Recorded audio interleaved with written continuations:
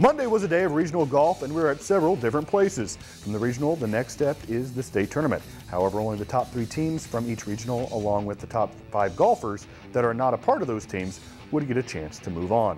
Our first stop is Cimarron. The top 3 teams coming out of the regional was Lakin in 3rd, Holcomb in 2nd, and Syracuse taking 1st place. The top 10 golfers was St. Francis's Kyla Bandel in 1st with a 91. She will move on to state as an individual. 2nd and 3rd places went to Syracuse golfers as Stephanie Gevin took 2nd with a 93, while teammate Kyra Rash had 3rd place with 2 more strokes.